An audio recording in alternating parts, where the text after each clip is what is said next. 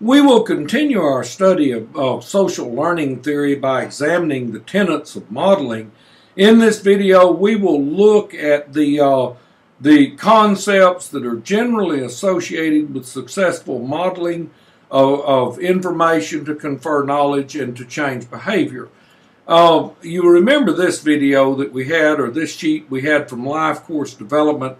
Of course, Life Course Development holds that as we journey through life, our goals and objectives change, and that we're in pursuit of an ideal life, but that at different stages in our life, that ideal life may take on different forms. And of course, the vision of the ideal life for the individual is shaped by circumstances that are encountered, and of course, these may range from individual circumstances to global circumstances. You also recall this video where we examined a young individual and on up to older adulthood to talk about how those goals and objectives for the ideal life might change. Now, all of this has bearing on social learning theory because the innate person has some idea of the ideal life that he or she wants to pursue, and they will model the behavior that will help bring about what they want in the environment. Now, you'll see all of these arrows are mutual. That means there's mutual interaction between all of these things. The model may influence the person may select the model. The model may be different in different environments, and the environment may impact the model, and certainly the environment may impact the person as much as the person the environment. All of these things, in short, all of these things occur within cultural, gender parameters, age parameters. So this is a very complex process. Now, I remind you, there is no right process, there is no right methodology, but that there are many of these theories that are indeed useful and do explain a lot of what we encounter. Now, one of the tenets of modeling is that not all observed behaviors are efficiently learned. And factors involved in both the model and the learner can play a role in whether social learning is successful. All of this says is that just because you model something doesn't mean someone's going to accept it. And the ability of individuals to pick a model and to let that model impact them can be affected by many things, but there are some things or some concepts that do help when we want to bring about successful modeling. 4 steps are generally involved in observational learning, and the first of those is attention, then there's retention, reproduction, and of course motivation. These 4 steps are involved in the modeling. Now, let's look at attention first. Attention is to learn. Of course, the individual must pay attention. I laugh about that because I can remember being in school over and over again, the teacher asking me, "Are you paying attention?" And I would wake up out of my daydream.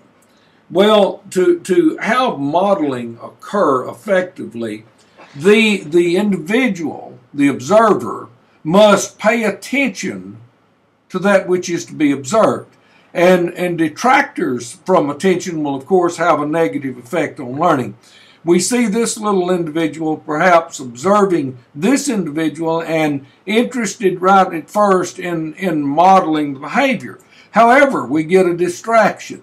This little individual now has this little individual, and who knows what may occur there because this individual is now forgotten.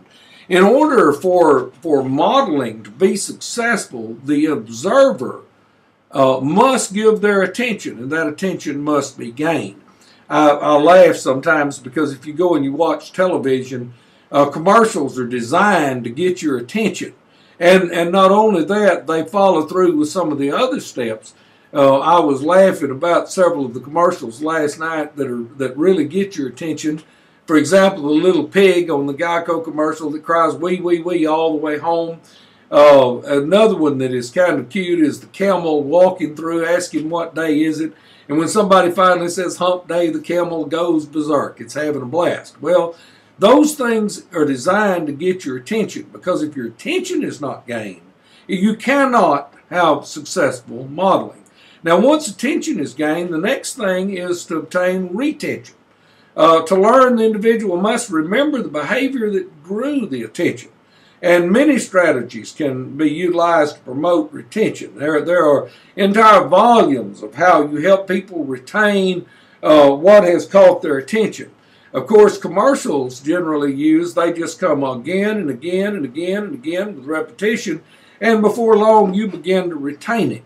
Well, in our little picture here, this individual who was distracted a moment ago is now refocused, and attention has been gained, and is retaining thoughts about the modeling. The next is that of reproduction. To effectively learn, the individual must reproduce the behavior. You must get the observer's attention. You must help the observer retain what they have observed. But the next phase is to have them reproduce that behavior. And that by reproducing it, then the behavior that becomes ingrained in the observer. And of course, a very important aspect is motivation. To effectively learn, the individual must have a good reason to imitate the behavior. You can observe it, you can retain it, you might reproduce it. But in order to effectively learn it, the observer must buy in to the behavior and must have motivation to model that behavior and to learn it. In other words, they must have a reason to imitate the behavior. So many in our day and age want us to learn things without telling us why, or giving us, convincing us that it's important, or even engaging us in the dialogue. But motivation is